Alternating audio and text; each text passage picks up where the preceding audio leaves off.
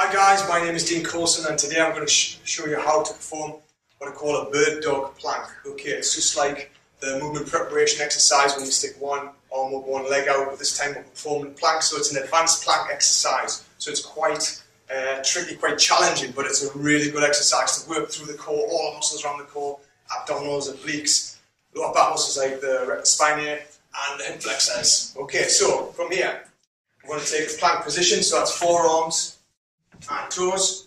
And what we're going to do is we're going to lift our left arm and stretch that forwards whilst lifting our right foot. So we're going to do this.